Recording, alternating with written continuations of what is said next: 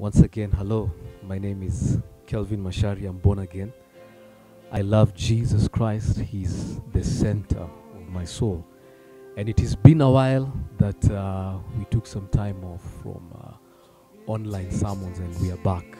And I want to just appreciate Radam Tani, the CEO of that company by the name of Timothy Kimari, and Makori himself in the house. God bless you so much.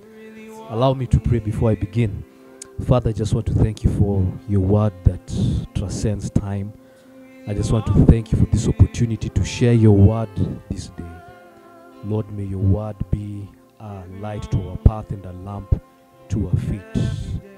In Jesus' name we do pray. Amen. Allow me to share this scripture with you in the book of Jeremiah chapter 1 from verse 5. The Bible says, before I formed you in the womb, I knew you. Before you were born, I sanctified you. I ordained you a prophet to the nations. Wow, what a profound word that Jeremiah, at the age of 12, he was being told by God. Now, number one, you have to look at this is that when God was calling Jeremiah to be a prophet, he was not only calling him, but he was also confirming the calling that Jeremiah had even before he was born. My theme to you this season is about I am called. The Bible says many are called but few are chosen in the book of Matthew. And I want to bring into focus this sense of calling.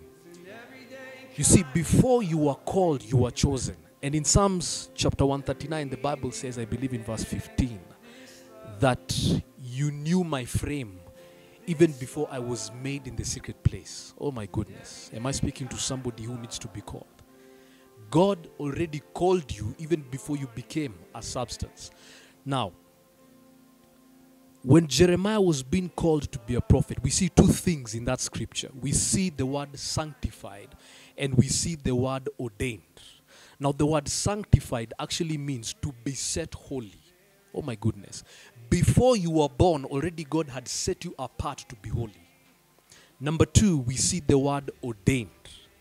Now, before you were born, already God had ordained you to be someone.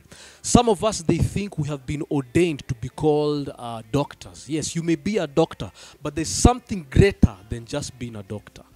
Am I speaking to someone? You are called.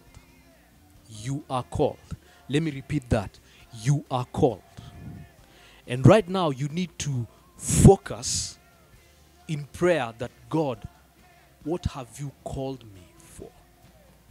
Jeremiah was called to be a prophet at the age of 12, but he was not only being called, he was being confirmed because God had already ordained him. The word in verse 5 of Jeremiah chapter 1 verse 5, it says before. Oh my goodness. Before you became. So, you might not have existed in this world, but you existed in the mind of God. Bwana asifiwe sana.